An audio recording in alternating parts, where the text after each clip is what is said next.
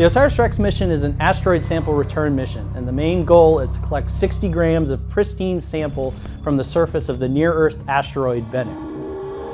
Bennu's rocky surface presented a challenge for the original LiDAR-based approach to the touch-and-go sample acquisition event. As an alternative, the project developed an onboard optical-based approach called natural feature tracking. NFT requires detailed three-dimensional maps of the surface of Bennu. In order to build those three-dimensional maps, we need many, many images of particular patches of surface on Bennu itself. And so all these surveys we've done throughout the mission have been at distances between several kilometers from the asteroid down to just a few hundred meters from the surface.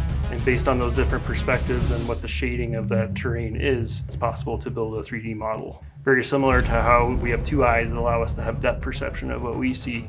NFT requires multiple features across the field of view to have a depth perception. The original tag accuracy requirement was to touch the surface within a 50-meter diameter circle.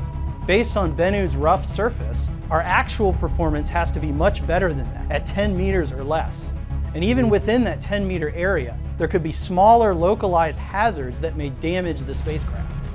Right now, we are working on a flight software patch to help us avoid hazards as we come in for a sample event.